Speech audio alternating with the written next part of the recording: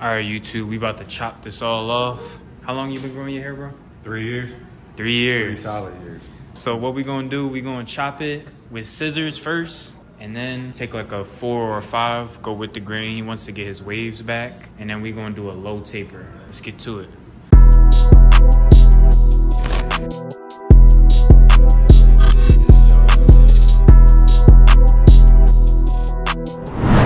What's good, everybody? My name's Four. Welcome to my channel. Please hit that subscribe button and that bell notification button, and drop a like on the video so that YouTube can recommend this video to other people. So we're gonna start this cut off just by freely snipping. There's no technique to this. As you can see, I'm just snipping away. I do recommend just be careful of their ears. You don't want to cut the client in their ears, but other than that, just freely snip away. I didn't want to cut it down with a guard just yet. I just feel like it would snag too much. Even though his curls aren't too tight, they are very luscious, they're very thick. So I'm just cutting it down with some scissors, cutting down a lot of the bulk before we go in with our clippers. Now I'm gonna go with my 5 just to be safe. And I already knew it was gonna be pretty wavy because he has curls. And what are waves? Waves are pretty much just laid down curls. So I'm just going with the grain of his hair before I wash his hair. And you just want to be careful of any light spots. I only cut his hair 1 time before, so I kind of know how his hair grows near his taper area. But I'm going with the grain, and I'm kind of avoiding the crown area until after I wash it.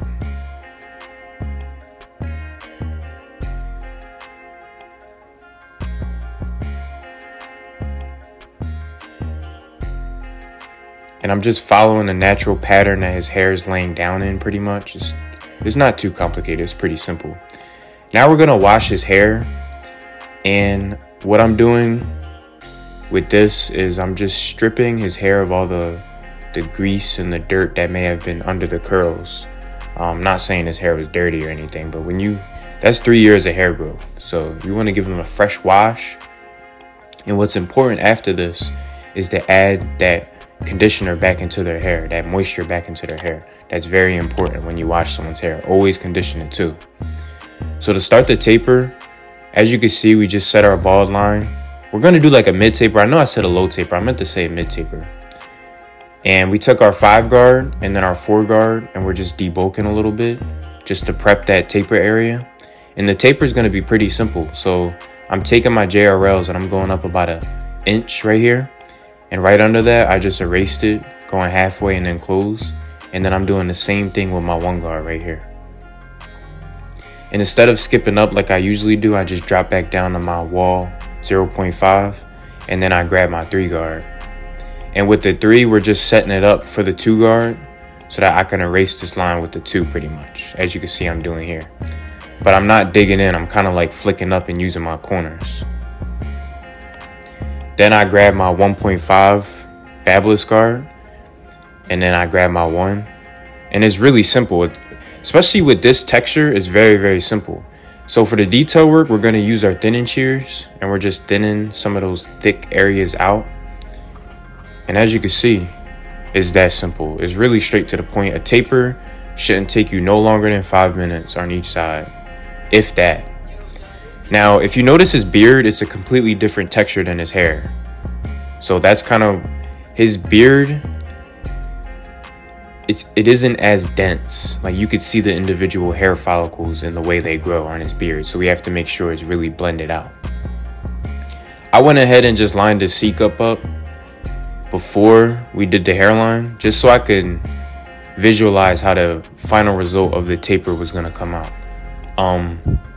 This can just help you visualize the haircut better. I also do the around the ear area too. This just helps me get a better picture of the final result of how the haircut's gonna look. So for the back, we're gonna bring the taper up pretty high. And we're gonna do the same steps, but in a different order. So I'm gonna go with my 1 guard first, and I'm gonna go up about 1.5 inches with my lever fully open. Then I'm just gonna thin it out with my thinning shears, just so I don't have to use a super high guard. This is the highest guard we're gonna use, the 4 on the back taper. and then I grab my 3. Each guard prepares the hair for the next guard. So after my 3, you guessed it, we grab our 2. But with the 2, you just gotta be careful. The 2 is a very tricky guard. If you go up too much, you will patch the hair. So I just recommend digging in at first and then flicking out towards the top.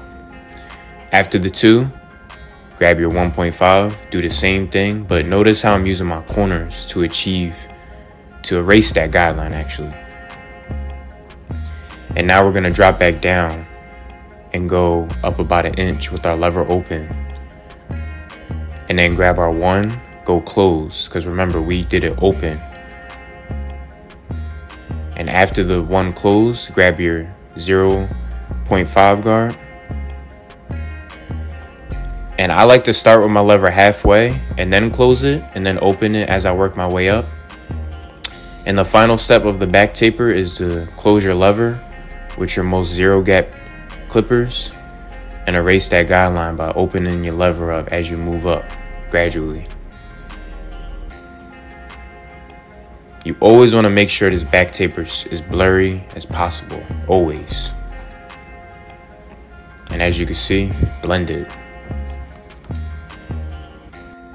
So to prep the lineup around his ear, what I like to do with his texture is I just clip over comb it. It saves time and it's not going to be choppy. You clip over comb, you have control, and you can, control the amount of hair you're taking off. For the lineup around the ear, it's pretty simple. Just you got to remember, this hair is pretty straight, when it's short. So you got to cut it accordingly. It's not like African American hair. So as you can see, his lineup is very, very tricky. He has a full hairline, but it's all bangs. So it's kind of like an illusion lineup. And he likes his bangs thick. But the shape up is hard because that side that I'm doing right now is easy. But this side right here, as you can see, the hair near his vertical bars kind of grows backwards. So it's hard to get that naturally sharp. And sometimes you just can't get a perfect line on someone. You just can't.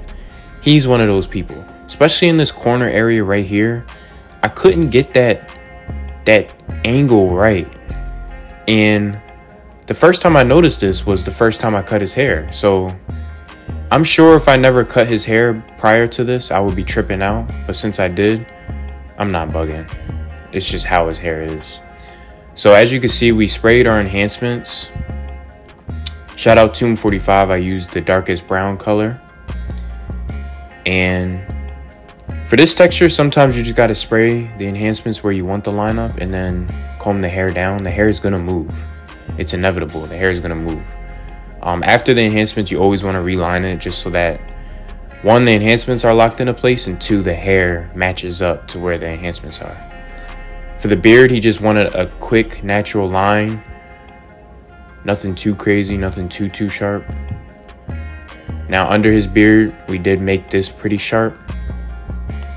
I always consult with my client where they want the line at, the beard line. I recommend you guys do the same. Always ask your client. Some like it high, right near the jawline. Some like it super low. And some like it in that perfect median area. I feel like this is like the perfect median area, right above the Adam's apple. And we're gonna freehand trim the top of his hair. This side for the lineup was difficult too. The hair just wasn't cooperating. So it was very difficult. And as you can see, the beard, although it doesn't look fully faded, it is. It's just because of the density. So this is how my client came in. And this is how he's leaving the studio. Make sure you guys like, comment, and subscribe on this video, just so that YouTube can recommend my vids more. It's 4. I'm out. Peace.